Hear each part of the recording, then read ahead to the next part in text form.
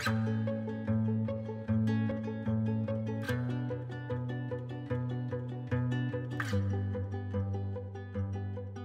our work with organisations, leaders are very keen to understand how you can align the motivations of employees that work with them in order to deliver both the profitability levels that are needed, but also the purpose of the organisation. The way that we do this, the way we describe it, is through the performance triangle. This starts with the what. What is it that the organisation is charged with? What is their vision, their strategy? Ultimately, what is their purpose? What are the things that need to be delivered in order for it to be seen as successful?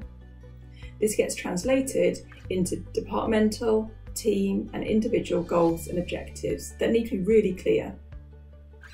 Next, we look at the how. How does the individual and the team need to be working in order to deliver on that purpose and on that what? This is about both technical skills and behaviours.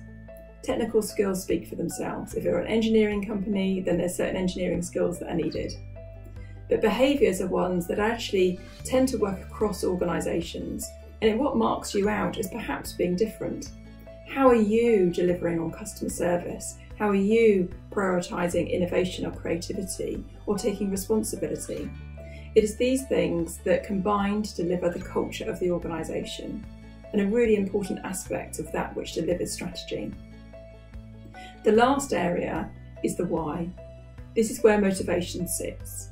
We know that when somebody is motivated and they have the skills to succeed, and this is harnessed in a way that aligns itself to the direction of the organisation, then this is when you get real productivity. This is where performance gets enhanced. This is where you get creativity and innovation. This is where organisations and individuals are successful. And this is what we do. We align the individual, the team and the organisation through their motivations, through their skills and behaviours, towards an outcome that enables success for all.